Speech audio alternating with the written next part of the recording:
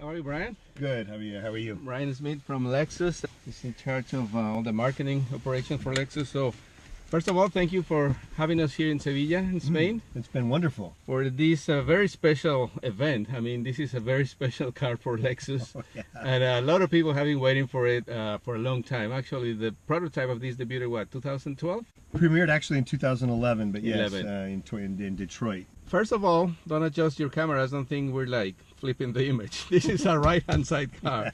And I guess Lexus, being now a global car manufacturer, has to make cars for markets like Australia, the UK, and so, right? Exactly. We're actually, after starting in just the US in 27 years ago, in 1989, Lexus is now sold in 90 countries around the world. So you're right, very, very diverse product lineup. This is the LC500, and this is the one, as you heard when I turned on the engine, this is the BA. Yes. Great sound, great power.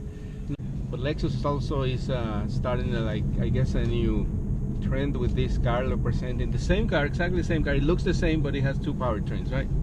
Yeah, it has this and a brand new multi-stage hybrid. First vehicle in the entire Lexus lineup, really first in the industry to offer this kind of technology.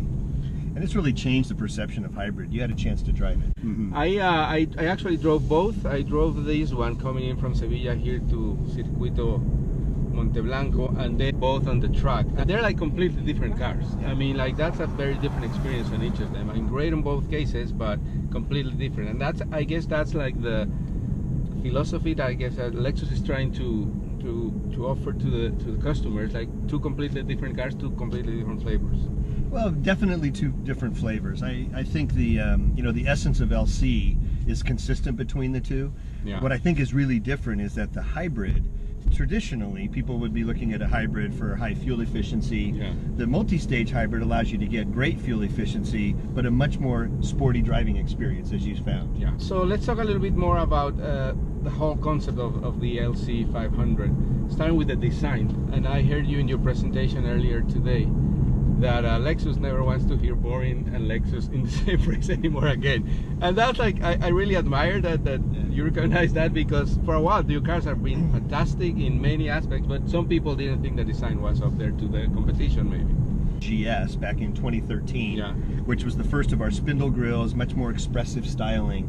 And you've seen that on each of the new model launches since then. I think LC just takes it up another notch to a much more exciting, the complete package of this car, which, as you heard, was built on a brand new global architecture, so all new from the ground up. And it really shows in the way the car drives, the way it looks, the overall driving dynamics are really unparalleled. Yeah, and something that also has got the attention of first the media, I guess, and then like the general public, is that the prototype, the concept car that we saw in 2011, pretty close to, I mean, the production car is pretty close to the prototype, which is rare also in the industry.